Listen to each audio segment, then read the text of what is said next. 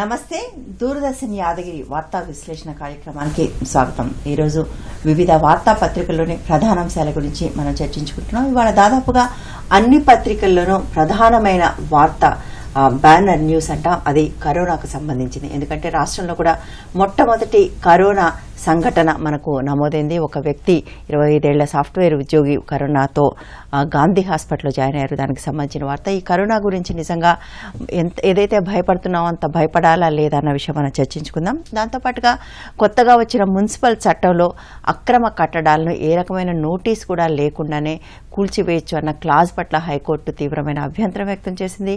ఊరి తీసే వాళ్లకు కూడా ఇచ్చే అవకాశం ఇల్లు కట్టుకున్న వాళ్లకు ఇవ్వరా అంటూ ఒక ప్రశ్న వేసింది. దానికి సంబంధించి మాట్లాడుకుందాం. దాంతోపాటుగా మరొక ప్రధానమైన అంశం సాఫ్ట్వేర్ ఉద్యోగి ఆత్మహత్య. నిజానికి మంచి ఉద్యోగము, చక్కటి కుటుంబం అన్నీ ఉన్నప్పటికీ కూడా మరింత డబ్బుల కోసం ఆరాటపడి అప్పులు చేసి అవి తీర్చలేక చనిపోయినట్టుగా మనకు వచ్చిన వార్తలు తెలుస్తున్నాయి. సో దాని గురించి కూడా మాట్లాడుకుందాం. మరొకటి, సోషల్ మీడియా నుంచి వైదొలగాలి అని ప్రధానమంత్రి మోదీ ఆలోచిస్తున్నట్టుగా ఒక వార్త వచ్చింది. ఆయన దేశంలోనే టాప్ 5 సోషల్ మీడియా ఫాలోయింగ్ ఉన్న వాళ్ళు ఒకళ్ళు. దానికి సంబంధించి మాట్లాడుకుందాం. మరొకసారి నిర్భయ కేసులో ఉరి వాయిదా పడింది. ఆ అంశం కూడా మనం తీసుకోబోతున్నాం. అందుకోసం స్టూడియోలో మనతో పాటు ఇద్దరు అతిథులు ఉన్నారు. ఆర్ ఉమామహేశ్వరరావు గారు విశ్లేషకులు, కె వేణుగోపాల్ గారు జర్నలిస్ట్. సో మొట్టమొదటి అంశం కరోనాకు సంబంధించి. నిజానికి గత కొద్ది కాలంగా కరోనా అనేది ఒక రకంగా అందరినీ భయపెడుతూ ఉంది. తొలిగా ఒక కేసు కూడా మనకు హైదరాబాద్లోనే నమోదైంది. సో ఏదైతే మనం భయపడుతున్నామో నిజంగా అంత భయపడాల్సిన పని ఉందా అంటే, కొంతమంది విశ్లేషకులు చెప్తున్నారు కరోనాతో చనిపోయిన వాళ్ళకంటే వేరే రోడ్డు ప్రమాదాల్లోనూ, హార్ట్ అటాక్తోనూ, క్యాన్సర్తోనూ చనిపోతున్న వాళ్ళ సంఖ్య కూడా విపరీతంగా ఉంది అంటున్నారు. సో దీని గురించి మీ టేక్ ఏంటి? అంటే మామూలుగా ఇతర జబ్బుల ద్వారా చనిపోవడము అనే దాన్ని పక్కన పెడితే, ఇప్పుడు ఈ కరోనా వైరస్ ద్వారా చనిపోతున్న వాళ్ళ సంఖ్య ఏదంటే ఇది అసహజ మరణాలు. అనుకోకుండా జరుగుతున్నటువంటి సడన్ గా ఏదో ఒక వర్క్ ప్లేస్ లోకి వెళ్తున్నారు, ఎవరితో షేక్ హ్యాండ్ ఇచ్చారు, అట్లాంటి వ్యక్తి నుంచి ఆ షేక్ హ్యాండ్ ద్వారా కానీ లేదా గాలి అట్లా ముక్కుకి నోటికి ద్వారా ఇది చేయడం ద్వారా, టచ్ చేయడం ద్వారా, కళ్ళని చూడడం ద్వారా, కళ్ళు నులుముకోవడం ద్వారా, ఇట్లాంటి వాటి ద్వారా ఇది వేగంగా వ్యాప్తి చెందుతున్నది అని. దీంట్లో వైద్యులు చెప్తున్నది ఏంటంటే, ఎక్కువగా 65 సంవత్సరాల వయసు పైబడి ఉన్నటువంటి వాళ్ళు, అలాగే ఇతర సమస్యలతో బాధపడుతున్నటువంటి, అనారోగ్య సమస్యలతో బాధపడుతున్నటువంటి, ఇమ్యూనిటీ ఎక్కువగా లేనటువంటి వాళ్ళ మీద ఇది వేగంగా దాడి చేస్తుంది అనేది. అయితే మామూలు జనరల్ గా జనాన్ని అలర్ట్ చేసేటప్పుడు అందరూ జాగ్రత్తగా ఉండండి అంటే, కరచాలనం చేస్తారు, చెయ్యిని తీసి మళ్ళీ కంటికి నిలుపుకోవడం ద్వారా కానీ లేదా ముక్కుకి ఇలా అనడం ద్వారా కానీ వేగంగా అది వ్యాప్తి చెందేదానికి అవకాశం ఉంది. అతనికి ఇమ్యూనిటీ శక్తిగా ఉంటే, తట్టుకోగలిగిన శక్తి ఉంటే అది చేసుకోవడానికి అవకాశం ఉంది. కానీ ఆల్రెడీ ఆయన రకరకాల సమస్యలతో అనారోగ్యంగా బాధపడుతుంటే ఇది ఎక్కువగా డామినేట్ చేసేటువంటి అవకాశం ఉన్నది అన్నట్టు. కాబట్టి ఈ కరచాలనం చేయడం విషయంలో కానీ, వ్యక్తిగత పరిశుభ్రత పాటించడం విషయంలో కానీ చాలా జాగ్రత్తలు తీసుకోవాలి అని చెప్తాను. ఇందులో మనలాంటి దాదాపు 130 కోట్ల మందికి పైగా ఉన్నటువంటి దేశంలో, నిరక్షరాస్యులు ఉన్నటువంటి దేశంలో, ఇట్లాంటి వాటిల్లో పరిసరాల పరిశుభ్రత మీద పెద్ద ఎత్తున ప్రజలలో అవగాహన కల్పించాల్సినటువంటి అవసరం ఉన్నది. అట్లాగనే వైద్య ఆరోగ్య విషయాలలో కానీ, వ్యక్తిగత పరిశుభ్రత విషయంలో కానీ మనం ఎంత జాగ్రత్త ప్రజల్ని గన ఎడ్యుకేట్ చేయగలిగితే మనం ముందస్తు జాగ్రత్తలు తీసుకోవడానికి అవకాశం ఉంటుంది. ఇప్పుడు ఇవాళ వైరస్ వచ్చి ఎంటర్ కాకుండా ఉండడానికి కోసంగా కేంద్ర రాష్ట్ర ప్రభుత్వాలు అన్ని విమానాశ్రయాల్లో తనిఖీలు కానివ్వండి, నౌకా కేంద్రాల్లో తనిఖీలు కానివ్వండి ముమ్మరంగా చేసి చాలా వరకు అడ్డుకోగలిగారు. కానీ ఇవాళ ప్రపంచవ్యాప్తంగా వివిధ దేశాలకు అది వేగంగా విస్తరిస్తున్న దశలో మనం చైనా నుంచి వచ్చే వాళ్ళని మాత్రమే తనిఖీ చేస్తేనో లేకపోతే ఇక్కడి నుంచే కాదు, అది ఆల్రెడీ చైనా నుంచి దుబాయ్కి వెళ్ళి, దుబాయ్ నుంచి ఇరాన్కి వెళ్ళి, ఇరాన్ నుంచి ఇంకో చోటుకి వెళ్ళి ఇవాళ గ్లోబల్ విలేజ్ గా మారిపోయిన ఈ రోజుల్లో ఇవాళ మార్నింగ్ చైనాలో ఉండి మధ్యాహ్నం జపాన్కి వెళ్ళి పోతున్నటువంటి ఈ వ్యాపార లావాదేవీల విషయాల్లో ఇవాళ ఎవరు ఎక్కడి నుంచి వస్తున్నట్టు, ఏ దేశం నుంచి వచ్చిన వాళ్ళ నుంచి అయినా సరే మనం జాగ్రత్తగా, అంటే మన పొరుగు దేశాల నుంచి కానీ లేదా ఇతర ప్రపంచవ్యాప్తంగా ఎవరు ఎక్కడి నుంచి ఈ దేశ విమానాశ్రయాల్లో కానీ నౌకా కేంద్రాలకు కానీ చేరుకున్న వాళ్ళందరినీ క్షుణ్ణంగా పరిశీలించాల్సిన అవసరం. అట్లాగే ఈ వైరస్ బాగా అభివృద్ధి డిటెక్ట్ చేయడానికి స్థితికి రావడానికి 14 రోజులు పడుతుంది. ఈ 14 రోజుల లోపల ఎంతమందికి అది ట్రాన్స్మిట్ అవుతుంది కాబట్టి వీళ్ళు ఎక్కువ మందిని కలవకుండా ఉండడం, ఇట్లాంటివన్నీ జాగ్రత్తలు తీసుకోవాలి. ఇవాళ హైదరాబాద్కి వచ్చిన బస్సులో వచ్చారు, ఒక సాఫ్ట్వేర్ ఇంజనీరు రైట్ దుబాయ్ నుంచి వారు బెంగళూరు రావడం, అక్కడి నుంచి బస్సులో హైదరాబాద్కు వచ్చారంటే ప్రభుత్వం వెంటనే ఆ బస్సులో ప్రయాణించినటువంటి వాళ్ళందరి పేర్లు సేకరించి వాళ్ళ పరిస్థితి ఎలా ఉంది, రైట్. యాక్చువల్ గా వాళ్ళందరినీ 52 మందిని, అంటే అతను దుబాయ్ నుంచి బయలుదేరి ఇండియాకి వచ్చిన తర్వాత వచ్చిన 52 మందిని ఆల్రెడీ వాళ్ళు కాంటాక్ట్ చేస్తున్నారు అని జాగ్రత్తలు తీసుకుంటున్నారు. అంటే ఒకటండి, ఇప్పుడు మీరు ఒక మాట అన్నారు వేణుగోపాల్ గారు, చాలాసార్లు కరోనా గురించి అందరూ అంటున్నది ఏంటంటే చైనాకు వచ్చింది కాబట్టి ప్రపంచం బతికిపోయింది అని. అంటే ఆ స్థాయిలో దాన్ని నిర్మూలించడానికి కానీ ఆపటానికి కానీ చేయగలిగే ప్రయత్నాలు నిజానికి వేరే దేశంలో ఎక్కడా లేదు. ఇప్పుడు ఉమామేశ్వరరావు గారు చెప్తున్నారు శుభ్రత పాటించడం అనేది. భారతదేశం లాంటి దేశంలో సారీ టు సే మనకు అసలు అది మన శుభ్రతకే ఇంపార్టెన్స్ తక్కువ మన దగ్గర. Right right. ప్రభుత్వ పరంగా కూడా శుభ్రత మీద ఎక్కువ ప్రచారం చేపట్టాల్సి ఉంది. ప్రచారం చాలా జరిగింది సార్, పనే జరగలేదు. ఇంకోటి ఇవాళ హైదరాబాదే తీసుకుందాం, ఏ రోడ్లు సరిగా లేవు, శుభ్రంగా లేవు. మున్సిపాలిటీ వాళ్ళు వెంటనే చెత్త ఎత్తిపోయడము, రోడ్డు పక్కన డంపింగ్ అది అట్లా పడి ఉండడము, ఇట్లాంటివన్నీ ఉండటం వల్ల ప్రజల్లో కూడా అంత ఆసక్తి ఉండదు. ఉండకపోతే ఏమైంది అనేది ప్రభుత్వ పరంగా చెత్త ఎత్తివేయడము, ఇతర శుభ్రత కార్యక్రమాల మీద ప్రాధాన్యత ఇస్తే అది ప్రజలకు కూడా అలవాటు అయిపోతుంది.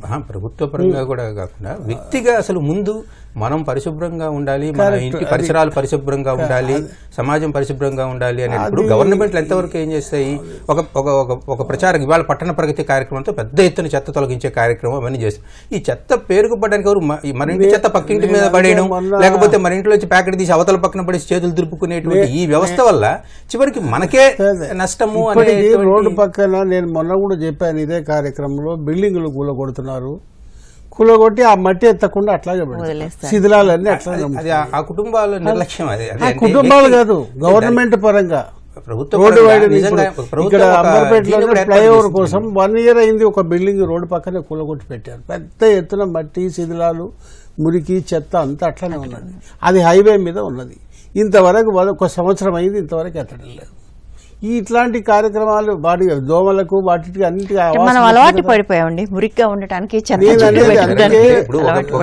నిజానికి ఒక బిల్డింగ్ ని డిమాలిష్ చేశాము లేదా మన ఇంట్లోనే రిపేర్లు చేస్తున్నాము, ఆ బయట డెబ్రీస్ పడితే దాన్ని మనమే తొలగించాలి. యాక్చువల్ గా మనం ఏం చేస్తున్నామంటే మన ఇంటి లోపల ఇంటీరియర్ డెకరేషన్ కోసం తొలగించి ఇంటి ముందు కుప్పపోసేసి అనేది ప్రభుత్వం పెద్ద బిల్డింగ్ కూలగొడుతుందండి. అది జనం ఎట్లెత్తుతారు? ఏదో చిన్న చిన్నదంటే ప్రభుత్వం కూలగొడితే అది ఎత్తేది ఆ కాంట్రాక్టర్ బాధ్యత ఉంటుంది. మరి కాంట్రాక్టర్ పని చేయకపోతే ప్రభుత్వం ఇన్సిడెంట్స్ ఉన్నప్పుడు ఆ ఇన్సిడెంట్ లో అధికారి చర్య తీసుకుంటారు. చాలా చోట్ల ఇప్పుడు హైదరాబాద్ లో మీరు అనేక రోడ్లు తీసుకోండి, టాయిలెట్స్ ఎక్కడున్నాయి? Public toilets. ముఖ్యమైన రద్దీ ప్లేసుల్లో హ్యాబిట్స్ అనుకోండి, నాంపల్లి అనుకోండి, కోటి అనుకోండి ఉండదు. అంటే ప్రభుత్వానికి ప్రొవిజన్ లేదు, కష్టమైనా ఏదో రకంగా అడ్జస్ట్ చేయాలి కదా తను రూల్ ఎన్ఫోర్స్ చేసి. ప్రభుత్వ పరంగా చర్యలు పెరిగితే ప్రజల్లో కూడా భయం అనేది. అంటే ఒకటి ఉమామేశ్వర గారు, మనం నెక్స్ట్ దానికి వెళ్ళిపోదామండి. అంటే పొలిటికల్ విల్ అనేది అన్నిటికీ ఇంపార్టెంట్. ఇప్పుడు మనం చైనానే తీసుకుంటే అవసరము, ప్రజలకు శ్రద్ధ అవసరం. Corporate social response. Political will అనేది ఎక్కువ, ఎందుకంటే ప్రజల్ని అదిలించి పనులు చేయించేది. ఒక క్రమశిక్షణ అలవాటు చేయాల్సింది వాళ్ళు చేయాలా? అంటే ఒక్కటే అండి, పొలిటికల్ విల్ అనేది అన్ని చోట్ల రిఫ్లెక్ట్ అవుతుంది. వాళ్ళు ఏ రకమైన భాష మాట్లాడుతున్నారు, ఏ రకమైన పనులు చేస్తున్నారు, అన్ని చోట్ల రిఫ్లెక్ట్ అవుతుంది. మనం అలంకారప్రాయంగా చేయటం అనేది జరిగే అవకాశం లేదు. సో రెండో అంశానికి వెళ్దాం. మున్సిపల్ చట్టంలో నోటీసు మనందరికీ తెలిసింది, ఈ మధ్యకాలంలో కొన్ని సవరణలు తీసుకొచ్చారు. ఈ సవరణల ప్రకారం ఒకసారి ప్లాన్ ఇచ్చిన తర్వాత ఆ ప్లాన్ని అతిక్రమించి వాళ్ళు కానీ కడితే ఇప్పుడు ఒకప్పటిలాగా వెళ్ళి అప్లై చేసుకోవటం లేదు, ఆన్లైన్లో అప్లోడ్ చేస్తే సరిపోతుంది. బట్ ఏదైతే మీరు అప్లోడ్ చేశారో అది ఒకసారి అప్రూవ్ అయిన తర్వాత దాని ప్రకారంగానే కట్టకపోతే నోటీస్ ఇవ్వకుండా కూల్చివేసే అధికారాన్ని వాళ్ళ ఇచ్చారు. సో హైకోర్టు ఏం చెప్తుందంటే అట్లా మీరు నోటీస్ లేకుండా కూల్చివేయటం తగదు అని అంటుంది. సో దీనికి సంబంధించి హైకోర్టు చెప్పడం సబబేనండి. నోటీసులు ఉరిశిక్ష వేసే వాళ్ళకే మనకి దేశంలో ఇంత లేట్ అవుతున్నది, ఇన్ని రకాల స్టేలు వస్తున్నాయి, ఇవన్నీ వస్తున్నాయి. మరి ఒక పెద్ద బిల్డింగ్ కట్టినప్పుడు కట్టేంత వరకు చూసి ఊరుకొని మళ్ళీ కూలగొట్టడం. ఎందుకంటే ప్రతి వార్డుకు ఒక ఇన్స్పెక్టర్ ఉంటాడు మున్సిపాలిటీలో, ఆ ఏరియాలో ఏం జరుగుతుందో అతను గమనిస్తాను కదా. తీరా కట్టిన తర్వాత ప్లాన్ ప్రకారం కట్టిండని చూసుకోవాలి. నంబర్ వేసేటప్పుడు కూడా దానికి నంబరింగ్ ఉంటుంది. కట్టిన తర్వాత వీడు నంబర్ ఇచ్చేస్తాడు. నంబర్ వేసే ముందర నువ్వు ప్లాన్ ప్రకారం కట్టావన్న తనిఖీ చేయాలి కదా. అది జరగడం లేదు. జరగనందువల్ల కడుతున్నారు. ఇప్పుడు 5 ఫ్లోర్లకు అనుమతి తీసుకొని 6వ ఫ్లోర్ కడుతున్నారు. ఇది ఒక 2 ఏళ్ళలో 3 ఏళ్ళలో దాన్ని అట్లా పెట్టేసి చూసిన తర్వాత రెగ్యులరైజేషన్ వస్తున్నది. రెగ్యులరైజేషన్లో మనం డబ్బులు కట్టుకోవచ్చు అని చాలా మంది కట్టారు. ఇవాళ మీరు హైదరాబాద్ తీసుకోండి, ఎక్కడైనా తీసుకోండి, రెగ్యులరైజేషన్ అప్పుడు ఆ డబ్బులు కడతారు. రైట్. అయితే ఒకటండి, ఇప్పుడు ఇవన్నీ కూడా డబుల్ ఎడ్జ్డ్ స్వార్డ్ అనుకోవాలి. మనం చూసాము, చెరువుకు చెరువే రాత్రికి రాత్రి చదును చేసేసి రోడ్లు వేసేస్తే అక్కడ చెరువు ఉందన్న విషయం అందరికీ తెలుసు. బట్ ఎలక్ట్రిసిటీ డిపార్ట్మెంట్ వెళ్ళి అక్కడ ఏమన్నా స్తంభాలు వేసింది, రోడ్లు వేశారు. సో అంటే ఎవరికి ఎక్కువ ఉపయోగపడుతుంది ఇలాంటివి? ఇటువంటి లొసుగులు అనేవి ఎక్కువ ఎవరికి ఉపయోగపడుతున్నాయి అనేది కూడా ప్రశ్న. ఏమంటారు? అంటే ఇప్పుడు అసలు యాక్చువల్గా ఈ కేసు రావడానికి పబ్లిక్ ఇంట్రెస్ట్ లిటిగేషన్ పిటిషన్ అంటే ఆస్తి హక్కు రాజ్యాంగపరమైనటువంటి హక్కు ఫండమెంటల్ రైట్స్లో ఇంతకు ముందు ఉండేది, దాన్ని అది లీగల్ రైట్గా మార్చారు. రాజ్యాంగంలో 44వ సవరణ ద్వారా అది ఆస్తి హక్కు ఫండమెంటల్ రైట్స్లో నుంచి లీగల్ రైట్లోకి మారింది. సో దాని మీద పబ్లిక్ ఇంట్రెస్ట్ లిటిగేషన్ పిటిషన్లో ఈ విధంగా మున్సిపల్ అధికారులు సరైనటువంటి వివరాలు అడగకుండా ఏకపక్షంగా అక్రమ నిర్మాణాలను కూల్చివేసే అధికారం వాళ్ళకు ఉందా లేదా మున్సిపల్ చట్టాన్ని సవాలు చేస్తూ దాఖలైన ప్రజా ప్రయోజన వ్యాజ్యం మీద నిన్న హైకోర్టు ఆ విచారణకి స్వీకరించినటువంటి దశలో కొన్ని వ్యాఖ్యలు చేసింది. ఇది జడ్జిమెంట్ కానీ లేకపోతే ఇదేమీ కాదు, జస్ట్ ఊరికిన పాసింగ్ రెఫరెన్స్లో మాటలు, అంటే వాళ్ళ అభిప్రాయాన్ని తెలుసుకోవడం కోసంగా ప్రశ్నలు కొన్ని సంధించింది. ఆ ప్రశ్నలకు సంబంధించిన దాన్ని ఇవాళ పత్రికల్లో వార్తలుగా వచ్చాయి, దాన్ని కౌంటర్ దాఖలు చేయమని అడిగింది. అయితే దీంట్లో ఎక్కువగా జరుగుతున్నటువంటివి ఏమిటి అని అంటే, అసలు ప్రభుత్వాల పాలసీ మేకర్స్లో కూడా ఉన్నటువంటి ఇదేంటంటే, మొదటి దశలో ఎవరైనా సరే పేద వర్గాలటువంటి వాళ్ళు ఏదైనా ప్లాన్ లేకుండా ఇట్లాంటివి ఏదైనా లేకుండా నిర్మాణాలు చేసుకుంటే వాళ్ళని దయతో రెగ్యులరైజ్ చేయడం అనేటువంటి కార్యక్రమంతో మొదలైనది. ఆ తర్వాత వాటిల్లో ఏమైందంటే ఇది పెద్ద పెద్ద భవనాలను కూడా రెగ్యులరైజ్ చేసేటువంటి కార్యక్రమం మారింది. సో దీనివల్ల ఏమైతే వాటిలో ఉన్నటువంటి లొసుగులని వాడుకొని ఇవాళ కాకపోతే రేపు, రేపు కాకపోతే తర్వాత వచ్చే గవర్నమెంట్ అయినా రెగ్యులరైజ్ చేయకపోతుందా అనేటువంటి ఒక ఉదాసీన వైఖరి ప్రజల్లో వచ్చింది. దాన్ని ఆ కట్టైలు చేయడం కోసంగా గవర్నమెంట్ పదే పదే చెప్పడానికి ప్రయత్నం చేస్తూ వస్తుంది. ఇప్పుడు ఇవాళ ఏంటంటే, మీరు అసలు ఒకవేళ అక్రమ నిర్మాణం కడితే నోటీస్ ఇవ్వకుండానే దాన్ని డిమాలిష్ చేసేటువంటి అధికారం అని అంటే, రెండు వేరువేరైనటువంటి అక్రమ నిర్మాణాలు కట్టకుండా చూడడం ఒకటెత్తు, అక్రమ నిర్మాణాలు ఉన్నాయి కదా అని పెడితే అసలు నోటీస్ ఇవ్వకుండా రాజ్యాంగ స్ఫూర్తికి విరుద్ధంగా చేయడం కుదరదు అని చెప్పింది. ఒకటండి, మీకు వార్డ్ ఇన్స్పెక్టర్స్ ఉంటారు, కడుతున్నంత కాలం వాళ్ళు వాటిని పట్టించుకోకుండా ఉండి అయిపోయిన తర్వాత, ఎందుకంటే మనకు కన్వర్జెన్స్ లేదు డిపార్ట్మెంట్స్ లో, ఇది చూసేవాళ్ళు ఒకళ్ళు, అది చూసేవాళ్ళు ఒకళ్ళు, అంటే రాజకీయ ఒత్తిడులు ఉంటాయి. కేవలం అధికారులను మాత్రమే నడుస్తుంటదండి. ఒక చిన్న బ్రేక్ తీసుకుందాం. మిగిలిన అంశాలు తీసుకునే ముందు వార్తా విశ్లేషణలో ఇప్పుడు ఒక చిన్న విరామం.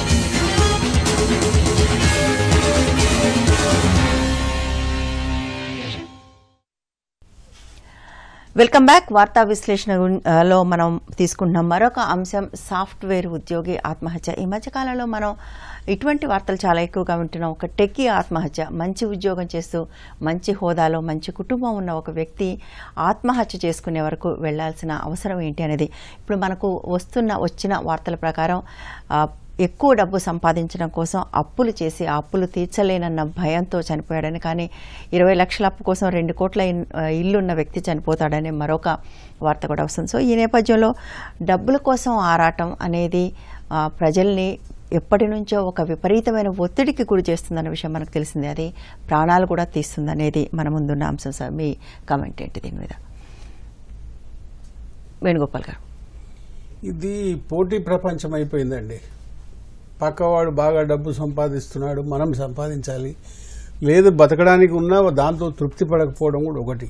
వ్యాపార ప్రపంచంలో డబ్బులు ఎక్కువ సంపాదించాలనేది వచ్చి, అది కూడా డబ్బులు కూడా ఆ పెట్టే వ్యాపారం కూడా ఒక క్రమ పద్ధతిలో చేసుకుంటే అది డెవలప్ అవుతుంది. వాడు ఒకటేసారి డబ్బులు డంప్ చేసి ఆ డబ్బులు రాకపోతే ఇట్లాంటి పనులకు తలపడుతున్నాడు. ఇంకోటి వ్యవహారంలో మనకు అనిపిస్తుంది ఏంటంటే, అతను పరువు ప్రతిష్టల వ్యవహారంగా ఎక్కువ చూసినట్టున్నాడు. తల్లిదండ్రులు కూడా తనని బ్లేమ్ చేస్తారేమో అనేది కొన్ని కుటుంబాల్లో, మధ్యతరగతి కుటుంబాల్లో ఉంటుంది. ఎవరిని అడిగి చేసావు ఇదంతా అనేది. ఆస్తి తండ్రి ఆధీనంలో ఉండుంటుంది. మరి ఇట్లాంటిది ఉంటే వాళ్ళ మధ్యలో ఫ్యామిలీలో సంబంధాలను బట్టి కూడా కొన్ని ఉంటాయి. ఫ్యామిలీలో నేను సంపాదించుకోలేకపోయాడు, వీడు అసమర్థుడు, ఇట్లా నాశనం చేశాడు అనే ఫీలింగ్స్. కానీ ఏమైనా అతను ఆ రకంగా ఆత్మహత్య చేసుకోవడం, ఆయన చేసుకోవడం మాత్రమే కాదు, భార్య పిల్లల్ని కూడా, అంటే భార్య పిల్లలు అంటే మరి అభద్రతా భావం ఎవరు చూస్తారు, తర్వాత వీళ్ళకి ఎవరు తిండి పెడతారు, ఎవరు పెంచి పోషిస్తారు అనే ఫీలింగ్ వచ్చింది. ఇది చాలా అవివేకమైన పని, ఆలోచన ఒక రకంగా చేసిండు. అది మనం అంటే ఒక 40 ఏళ్ల సాఫ్ట్వేర్ వాళ్ళకి విషయంలో ఒకటి చెప్పాలి, వాళ్ళకి విపరీతమైన పని ఒత్తిడి ఉందండి.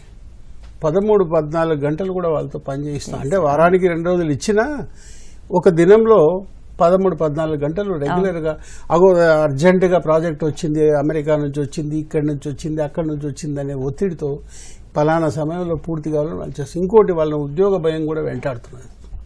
ఈ ప్రాజెక్టులు ఎన్ని రోజులు ఉంటాయో, ముఖ్యంగా అమెరికా పాలిటిక్స్ని బట్టి ఇది కూడా ఆధారపడింది. ట్రంప్ ఏ నిమిషంలో ఏం మాట్లాడతాడో, ఎటువంటి విధానాలు తెస్తాడో అనే భయంతో కూడా సాఫ్ట్వేర్ వాళ్ళు చాలా అభద్రతగా బతుకుతున్నారు. అంటే దీనికి చూస్తే చాలా ఉంటాయండి. వాళ్ళ ఈ జనరేషన్ ఏదైతే అనుకుంటున్నామో మనం, ముఖ్యంగా 90s నుంచి చదువుకుంటున్న వాళ్ళు చదువుల్లోనే ఓటమిని భరించలేని ఒక చదువుకోవడం, అంటే ఆటలు లేని చదువుకోవడం, అక్కడి నుంచి మొదలు పెడితే విపరీతమైన, అంటే ఒక సాఫ్ట్వేర్ ఉద్యోగం చేసినప్పుడు ఒక ప్రొఫెషన్కి లేకుండా అక్కడ ఇక్కడ రకరకాల వ్యాపారాలు చేసి ఇంకొక చోట నుంచి డబ్బులు సంపాదించడం. సాఫ్ట్వేర్ ఉద్యోగాల్లో భద్రత లేదు, భద్రత రాహిత్యం అనేది వాళ్ళు వెంటాడుతున్నారు. రైట్. మీ టేక్ ఏంటి ఉమామహేశ్వరరావు? ఇప్పుడు ఇవాళ మధ్యతరగతి జీవితాలన్నీ కూడా చాలా సంక్షోభంలో ఉన్నాయి. అంటే అందులో ప్రత్యేకంగా యువతని కనుక తీసుకున్నట్లయితే వాళ్ళు చదువు అనేటువంటి గిరిగీసినటువంటి, మీరు ఇందాకన్నట్టుగా ఆ పరిధిలోనే ఉన్నారు తప్ప అసలు జీవితము, ఆ జీవితాన్ని ఎలా గడపాలి, దాన్ని ఎదుర్కొనేటువంటి స్కిల్ ఎట్లా, సమర్థత, ఇట్లాంటి అంశాల మీద అవగాహన లేకుండానే వచ్చేస్తుంది. నిజానికి చనిపోయిన వ్యక్తికి సంబంధించి అతని కారణాలు, వాటి గురించి మనం విశ్లేషించడం అనేది నైతికంగా సరైనది కాదు. కానీ పత్రికల్లో వచ్చిన వార్తలకు పరిధికి లోబడి మనం మాట్లాడుతున్న విషయాలు కనుక చూసినట్లయితే, ఇవాళ టెక్కీ ఆత్మహత్యకి పాల్పడినారంటే తన కుటుంబానికి ఒక మంచి ఉన్నత స్థితి కల్పించాలి, ఇట్లాంటి ఏదో ఆలోచనలతో ఉన్నందువల్లనే పత్రికా వార్తలు ఉన్నాయి. నిజానికి ఏ వ్యక్తి అయినా సరే తన కుటుంబం ఉన్నతంగా ఉండాలని, జాగ్రత్తగా ఉండాలని, మంచి భవిష్యత్తు పిల్లలకి ఇవ్వాలని అనుకోవడంలో తప్పు లేదు. కానీ దానికి ఎంచుకునేటువంటి మార్గాలు ఎటువంటివి, వాటిని మనం వాటిని ఎదుర్కోగలిగిన సమర్థత ఉండాలి. నాకు బాగా గుర్తు, మీడియాలో వచ్చిన కొత్తలో ఈ హర్షద్ మెహతా కుంభకోణం వచ్చి అప్పట్లో స్టాక్ మార్కెట్లో విచ్చలవిడిగా అందరూ, అంటే స్టాక్ మార్కెట్ బేసిక్స్ గురించి తెలుగు పాఠకుడికి పరిచయం చేస్తున్నాం మనం. తెలుగు పాఠకుడికి పరిచయం చేస్తున్నాం.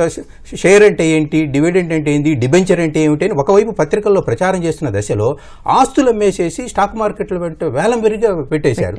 అక్కడ మార్కెట్ కొలాప్స్ అయిన వెంటనే ఆత్మహత్యలకి పాల్పడ్డారు.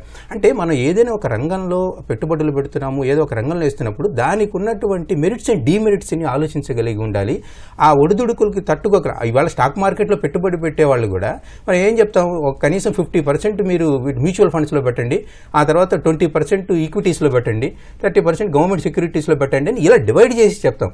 సో ఇటువంటి ఆలోచనలు ఏమీ లేకుండా మనం ఏదో రేసుల్లో కదా ఇది చేసినట్టు, లేకపోతే ఇంకొక గేమ్లో ప్లే చేసినట్టుగా కానీ చేస్తే జీవితం చాలా ఉల్టా పల్టాగా తయారవుతుంది. తర్వాత ఇంతకు ముందు రోజుల్లో ఏంటి, మనం రిటైర్మెంట్ ఏంటి నాటికి ఒక ఇంటిని సమకూర్చుకోగలిగితే చాలా గొప్ప అనేది. ఇవాళ ఏంటి, పెళ్లికి ముందే ఒక ఇంటిని సమకూర్చుకొని ఆ తర్వాత మొత్తం కుటుంబాన్ని ఆ కొత్త ఇంట్లోకి తీసుకోవడం మంచిదే, అంటే పాత రోజులతో మనం ఇది ఉండడం. కానీ దానికి ఉన్నటువంటి లిమిటేషన్స్ ఏమిటనేవి చూడాలి. ఇందులో చాలా సందర్భాల్లో జరుగుతున్న సరైన ప్లానింగ్ ప్రకటనలు వాళ్ళని ఊరిస్తున్నాయండి. సాఫ్ట్వేర్ వాళ్ళని, కొత్తగా చదువుకుని ఉద్యోగాలు వచ్చిన వాళ్ళని వీళ్ళు రోజు పత్రికల్లో, టీవీల్లో అక్కడ భూమి కొనండి, ఇక్కడ భూమి కొనండి, ఈ మధ్య చాలా పెరిగిపోయింది. ఇది ఏమైతుందంటే ఆశ దురాశగా మారుతున్నది. అంటే తన తాహత్తుకు మించి పరిగెత్తడం. వాళ్ళ వివాహాలు కనుక చూస్తే నిజానికి ఎవరో సెలబ్రిటీలు వివాహాలు ఘనంగా గొప్పగా చేసుకున్నారంటే దీన్ని చూసి అందరూ అసలు వాళ్ళకి ఆ స్థాయి ఉందా లేదా అనేది కూడా ఆలోచించకుండా పోటీ పడి చేస్తున్నందువల్ల ఏమవుతుంది, ఇవాళ అప్పుల ఊపిలో కూరుకుపోతున్నారు. ఇవాళ ఒక జంట కుటుంబాన్ని ఒక రూమ్ లో దీన్ని జీవితాన్ని ప్రారంభించాలి అని అనుకుంటే, ఫ్యామిలీ ప్రారంభించాలంటే ముందు ఒక పెద్ద ఎల్ఈడి కలర్ టీవీ, ఒక పెద్ద డబుల్ డోరో త్రిబుల్ డోరో ఫ్రిడ్జ్, ఆ తర్వాత అంటే ముందు ఉపకరణాలు ఇవన్నీ మనకు అవసరమా లేదనేది కాదు. ఎదురింటి అపార్ట్మెంట్ వాళ్ళు మనం ఇంట్లో చేరేటప్పుడు వీటన్ని అంచనా వేస్తారు కనుక మనం ఉండేటప్పుడే చాలా గొప్పగా ఉండాలి అని ఎక్కించండి లోడ్ అని డబుల్ డోర్ కార్యక్రమాలతోటే స్టార్ట్ అవుతుంది తగ్గించుకోకపోతే మధ్యతరగతి పెరిష్ అయిపోయాయి. సమాజంలో బాగా చేశాడు వీడు, బాగా భోజనం మంచి భోజనం పెట్టాడు, ఇట్లా సగం మంది షుగర్ బీపీలతో బాధపడుతున్నాడు. ఇవాళ మనం పెట్టే తిండి కూడా తినేటువంటి పరిస్థితి ఎవరు లేరు. అసలు మీరు 10 రకాల స్వీట్లు పెట్టినా స్వీట్ రోజు తింటానా, షుగర్ ఉంటే ఏమైతుంది, ఆ రోజుకి ఎగ్జామ్షన్. రైట్. ఒకరండి మీరు ఒక మాట సెలబ్రిటీలను చూసి అంటున్నారు, వాళ్ళ సెలబ్రిటీస్ ఎవరైనా ఎగ్జాంపుల్ గా నిలబడుతున్నారు, అది సమస్య మనకు. విపరీతంగా ఇవాళ ప్రభుత్వ పరంగా పెళ్లిళ్ళకి ఇంతకంటే ఎక్కువ ఖర్చు చేద్దాం,